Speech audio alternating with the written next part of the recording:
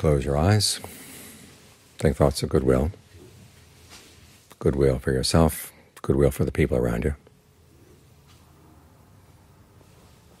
That's our determination, that we're going to look for happiness that doesn't harm anybody, doesn't harm ourselves, doesn't harm other people. And then we turn and look inside. Notice where you feel the breathing right now. Focus your attention on your breath. Think of the breath not so much as the air coming in and out through the nose, but the movement of energy in the body as you breathe in, as you breathe out. Notice where you feel it, and notice if it's comfortable. If it's not comfortable, you can change. You can make it longer or shorter, faster, slower, heavier, lighter, deeper, more shallow. Remind yourself that the present moment is not a given. In other words, it's not prepared for you, ready-made. You play a role in putting it together. And the way you breathe is one of the ways you put it together. If you breathe in a way that's soothing for the body, or energizing for the body, relaxing for the body, depending on what the body needs, you're giving the mind a good place to stay.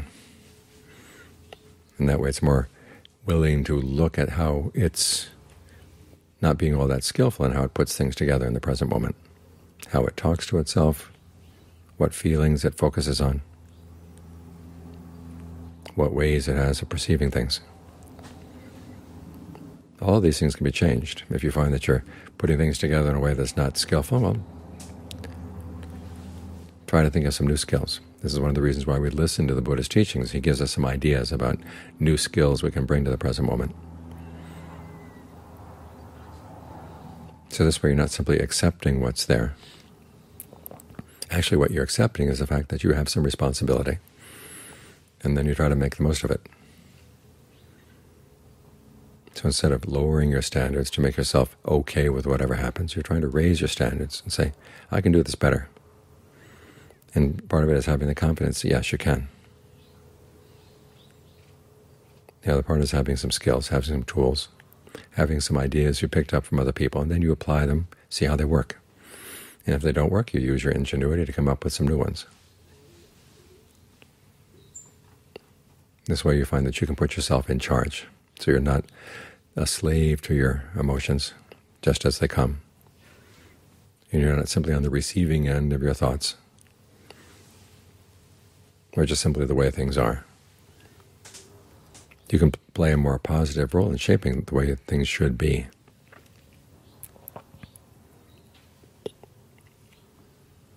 So take advantage of this time to look at your breath, get to know it really well, and see where you can make some improvements.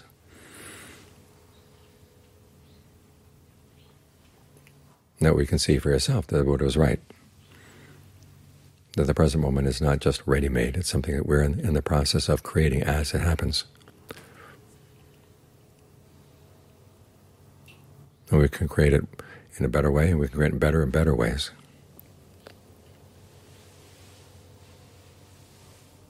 It's a skill that we can all learn.